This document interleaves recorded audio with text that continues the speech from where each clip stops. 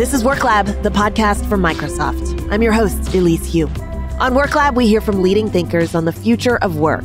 Economists, technologists, researchers, they all share surprising data and explore the trends transforming the way we work. Today, we're looking at the power of our mindsets and the huge role they play in our success and happiness at work and in life. Winning without the spirit of the human being part of it is a failure. And that's where many businesses have been. I'm an entrepreneur. I understand the demands that must get done. If we don't invest in the psychology of the humans, those companies that miss this opportunity, it's as if they're pushing off from the docks, but their nose of the boat is just about 4 degrees off of center. Our guest is Dr. Michael Gervais. He's a high-performance psychologist who works with Olympic athletes, world record holders, musicians, artists, CEOs, and companies like Microsoft. Michael has advice for leaders on building relationships and creating a shared sense of purpose. How can business leaders help their teams through times of change? We're living through one right now with so many companies and people embracing more flexibility in how, when, and where we work. In the second half of our show, we have the inspirational para-triathlon athlete and data research scientist, Kayla Waputz. Correspondent Desmond Dickerson talks with her about her powerful story as she shares insights about how mindset affects performance. But first, here's my conversation with Michael.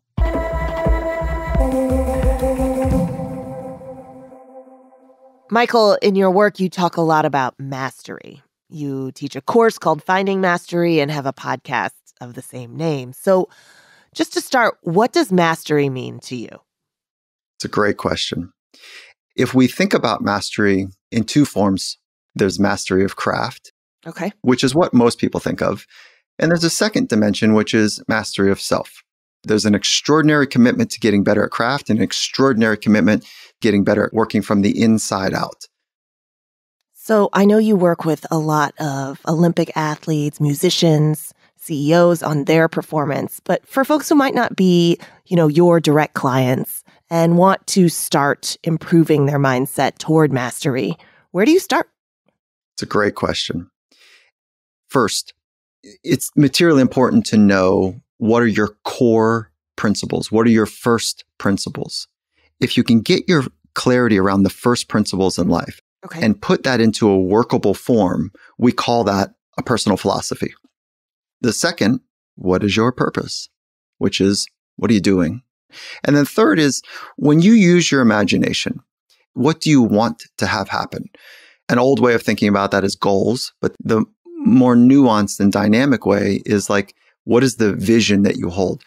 Those 3 tenets are incredibly important to work from the inside out. From that clarity, then we work on conviction. It means when you show up, you're completely committed to bringing your very best. You talk a lot about relationship-based organizations. Companies are embracing hybrid work. For organizations, what do you see as the primary mindset challenge or maybe opportunity about this moment we're in? So if we pull back, we would say sport and arts are communities that have some best practices. They have some insights about how to support and challenge an individual or a team. 40 to 50 years ago, coaches did everything, just like leaders are trying to do so much now. They were the technical coach, they were the strategic coach, they were the life coach, they were the nutritionist. Right. And then came along this science, the science of strength and conditioning. Call it fitness if you want. Okay. But the progressive coaches were like, hey, I think we could be more competitive. I think that we could be better if we brought in some experts that had some science. And sure enough, those athletes that did that work from that expert were bigger, faster, stronger in the 4th quarter, if you will. Then the next wave was nutrition. Well, let's get the fuel systems right. And then that was probably about 15 years ago. And about 10 years ago, the next solution is let's get our minds right. Well, we have been kind of stuck in the leaders not having the full sophistication of the sciences that arts and sports have had. And so if we saw ourselves as athletes or artists in some way that we're trying to get better, and we all of a sudden feel that we're overstressed, it means that we're undertrained. The opportunity is to treat psychology and the science of it just like we would treat any other sciences. And we don't wait. We front load psychological skills so that you can more eloquently meet the demands and the stressors in the moment, whatever that moment might call on.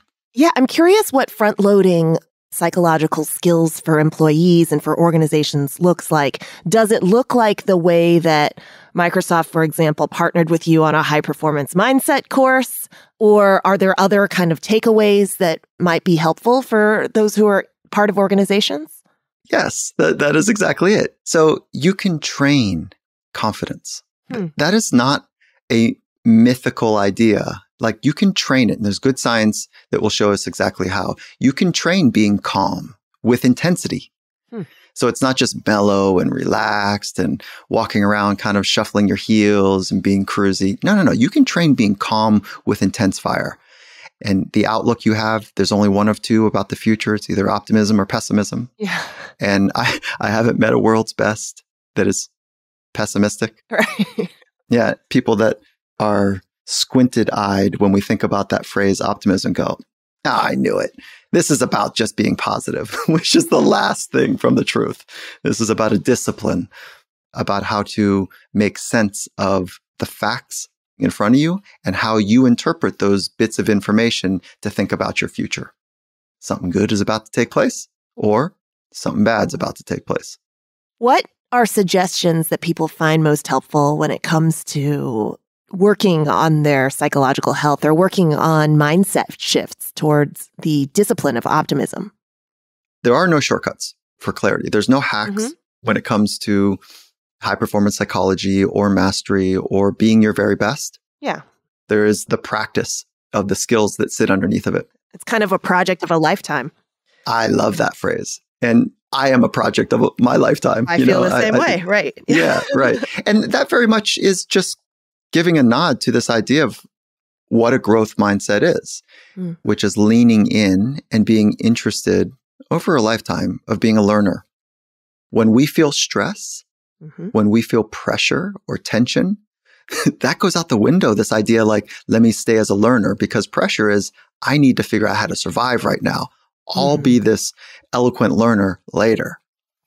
So growth mindset is a beautiful concept. It's easy over a cup of tea or a glass of wine or dinner with friends.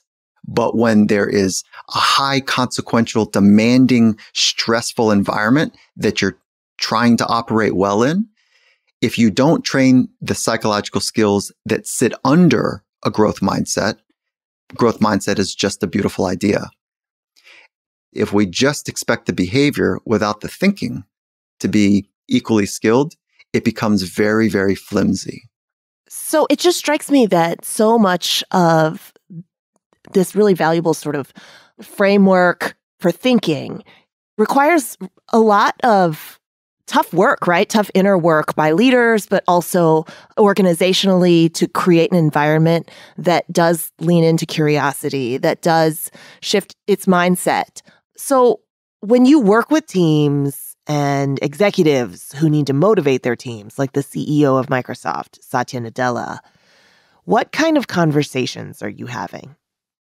Satya's been very public about this piece of the work that we did with him and his leadership team, which is deeply connected to purpose, wants Microsoft to be an amazing place for people to work, understands the value of optimism and the importance of having a reality-based eye on the challenges that are in the ecosystem and the opportunities outside of the company, and the tax that comes with pessimism, complaining, finding what's broken, the negativity, that edgy internal dissatisfaction with how things are and how things are always going to kind of be that way. Yeah. There's a tax that comes with that, both culturally and there's a tax from a recovery standpoint. If we want to do amazing things, we need to feel amazing. So he installed this practice with his team. He said, okay, at the start of every meeting, I want us to condition our mind to find what's good and celebrate it amongst each other. And so he and his leadership team, they would start their meetings by saying, okay, one thing I saw today at Microsoft was, or one thing I experienced today at Microsoft was, what it was, and what was the emotional component to it. And in that small little simple exercise, not only were we training our minds and brains to scan the world and find what's good, to become a researcher of amazing, we're also damping down the energy spent on a pessimistic or an anxious or an irritated mindset. And so we're winning the game of recovery and stress. Yeah, I really love this, just the idea of operationalizing it, because like in my family, we do gratitude at the dinner table where we go around and say something that we're grateful for during the day. And they can often be so small, but also surprising, right? Like my littlest daughter mentioned the other day that she was grateful that her oldest sister helped her get a popsicle down from where she couldn't reach it. You don't think about kind of how a small action like that can really be a huge boost for somebody who might have a challenge that we didn't think of. So there's that material experience of it. And then there's also the training of your brain. And so we've got this ancient brain that is quite remarkable. It's designed to scan the world and find the threats. And if we don't work with our brain, the brain will win. And you mean the lizard brain, right? The lizard brain could win? Okay. Mm-hmm. Yeah. Well, it does win unless we're more sophisticated and we actually condition ourselves to find what's good, what's amazing. If we don't do that work, that lizard brain will win. So if you just had to tick off some components of a thriving organization, what would they be? Well, it starts in a relatively simple definition, which is a thriving organization is made up of thriving people. And if we could just think about what it takes for them to thrive, there's two ways to think about it. We need the internal skills to be able to thrive in any environment. And then from the outside in is to have the right conditions for people to thrive. That doesn't mean like a ping pong table and a pool table and like a coffee shop. Like those are great, but it's having that right intensity between support and challenge. It's making sure from the outside in that people have a sense of autonomy. They have a sense of agency. They have a sense of empowerment. They are able to be agile and make decisions. They understand how their work ladders to the purpose of the company. They can see themselves in it. And then you can throw on the pool tables and the whatevers, So the idea is that you're working from the inside out and the outside in with psychology as part of the lever and the dial that can either facilitate people to come alive or debilitate. And if we don't pay attention, the index is to over-rotate on outcomes, the bottom line, if you will, and just say, hey, figure it out, or you're going to be pushed out. Great leaders that want a thriving organization will understand the psychology of what that means. I love that. So given Microsoft being in Seattle, I'm really curious about your work with Pete Carroll, Coach Pete Carroll, and if there's anything that we can learn from that experience. So 2011 to 2020 was the time that I spent with the Seattle Seahawks. And it was wild. It was wonderful. There was, 2 Super Bowl stints over that time. And amazing. We won one and we lost one in dramatic fashion. Yes. And so we definitely have an understanding of what it takes to have an organization perform towards their collective best. That is electric. It is wonderful to have belly buttons and noses pointed in the same direction, for months on end. I mean, it's phenomenal. And one of the things that was materially important for us is that we were building the culture that was grounded in relationships. It first begins with your relationship with yourself, and then your relationship with other people, then your relationship with our planet, and then eventually, this was outside the Seahawks, your relationship with machines. It's a pebble in the pond approach. And it completely begins with your relationship with yourself, and in a high-performing environment, your relationship with other people.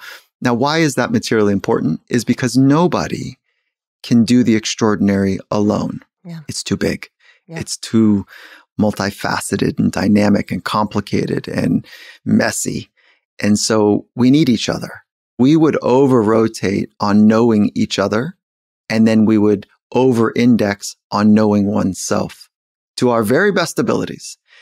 And then we would layer on top of that all the great science from technical training and physical training and strategy.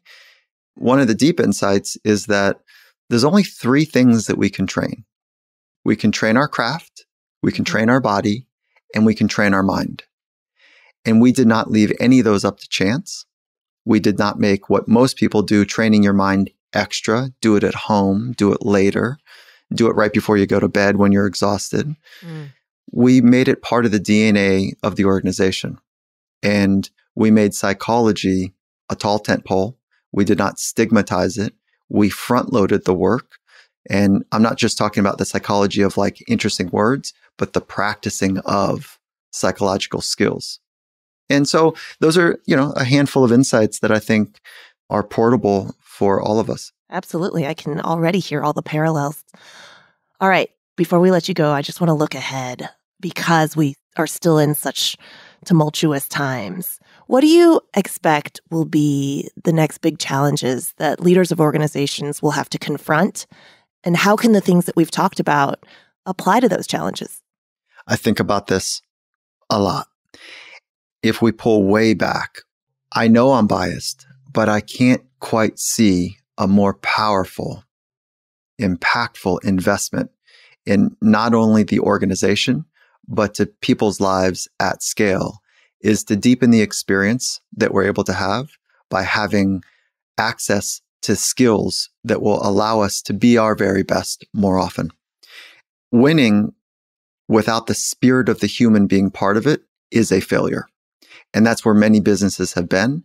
I'm an entrepreneur. I understand the demands that must get done.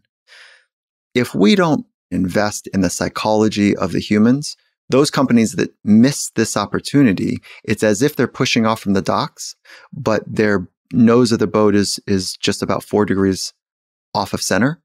And so I think those that are able to build those cultures that really have humanity at the center, that are purpose-driven in an authentic way, and are making the investment in the psychology across the DNA of the organization, we're going to see human flourishing take off in a different way. And the opportunity that organizations have is to help people know how to be fully present more often. And that's a balance between thoughts, words, and actions. We don't know the limits of the human experience. We don't know it yet. It's coming, and I'm excited.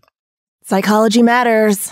Dr. Michael Gervais, a psychologist himself. Thank you so much, Doctor. Pleasure to be with you.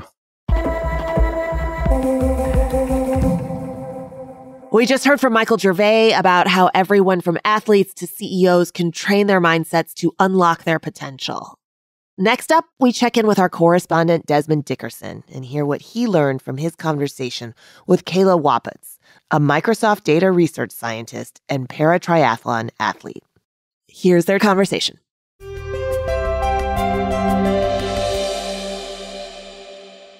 Welcome, and thanks for joining us today. Yeah, thanks for having me. Excited to be here. Tell us a bit about the para-triathlon event. What goes into preparing for that? Not just the day of, but how do you prepare your body for such a grueling endeavor? Yeah, para-triathlon is amazing. Most people don't know about parasports. I did not know about parasports. I first got a spinal cord injury back in 2005 while I was a collegiate athlete and had no idea that there was another avenue for me to continue to be super competitive. Someone was like, hey, you know that there are parasports in the world? And I said, nope, I did not know that. Tell me more. Having had been a college athlete and doing multiple sports before, every sport that I've approached, that mental preparation is very different. For me to perform my best, I have to really be in the right mental frame of mind. And that can be very different depending on what I'm about to do. When I swim, my event is a 50 freestyle, which is a drop dead sprint all out as fast as you can move. That is very different than mentally preparing myself to do, a 2-hour triathlon. So for me, I have found, even in the sprint, a 30-second sprint, if I don't have the right visualizations and I don't have the right mindset when I step onto the block, I will swim slower. So part of my training has really been to zero in on where I can put my mind to make it the most effective for whatever I'm about to tackle. How would you relate that to, a workplace? As many organizations prepare to transition into hybrid work, folks just don't know what to expect. Yeah, I've been thinking about this a lot just in my own life. So with my disability right now, it's a degenerative condition. So there is daily uncertainty. And, what is my body going to be able to do in any given day? What is it going to look like tomorrow? What's it going to look like in 2 years? No idea until I'm in the moment. I will say I noticed that it was really interesting when the pandemic hit and folks were working from home and everyone collectively was faced with this immense amount of unknown. And the way people around me started describing that was the words that I was like, yes, that's actually exactly how I've been feeling with this disability. It's just now everyone has this collective experience. Yeah. And so to be able to live in that gray area can feel really uncomfortable initially. But the more you're in it and the more that you see yourself accomplish the things within that space and the more that you live in it and still have positive outcomes, I think it's that reinforcement. Yeah. When you're faced with uncertainty and that anxiety starts to creep in so often, you can spiral into these negative thoughts and like these worries about what's going to happen next. Yeah, definitely. I am a really big proponent of you feel overwhelmed, you feel anxiety is creeping in, acknowledge it. It's okay to embrace it momentarily. At some point, you're going to have to be like, okay, that's there. Now what do I do about it? If it's something I can address, I can address. If it's not something I can address, even knowing where it's coming from is super helpful. Understanding that space helps me be able to be optimistic about the next step. And, knowing that I have a community around me that is supportive, knowing me that I have colleagues that are supportive, knowing that I'm a human and I make mistakes and that's totally normal. And that collectively together, we're still all striving to do this great thing is pretty great. And it takes a lot of the anxiety off of trying to do all the perfect things yourself.